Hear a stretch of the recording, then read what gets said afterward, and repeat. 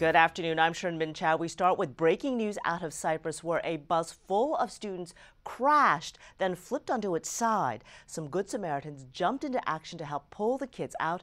Anieli Ruiz joins us live near the scene at Barker Cyprus and West Road. Anieli? Hey Sherman, thankfully all of those children only suffered minor injuries and are expected to be okay. Now we are right across the street from Lone Star College, and I kind of want to paint a picture for you guys. The bus was here at this intersection and was making a left. That's when it was T-boned by a truck, causing it to flip on its side. Now take a look at the video we shot earlier from Air 11. You can see the black truck that was part of the crash. Investigators tell us it's unknown who was at fault at the time, but according to ISD, police 27, mostly children, were on the bus, including the bus driver. The bus was headed to Postma Elementary, not far from here. The school is part of ISD.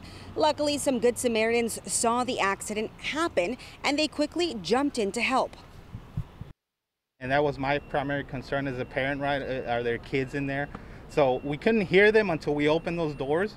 And then at that point our reaction was to move faster, and we were relieved to see that the kids were walking out.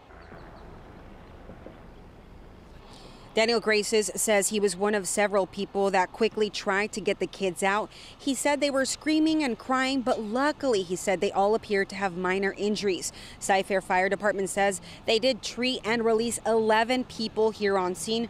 2 adults and 9 children, all students, were released to their parents. Now the investigation of the crash continues at this time. Investigators tell us they're going to look into the GPS of the bus to see how fast the bus was driving, and they're also going to look into the cameras to see if they can figure out what caused this crash. Live, Anieli Ruiz, KHOU 11 News.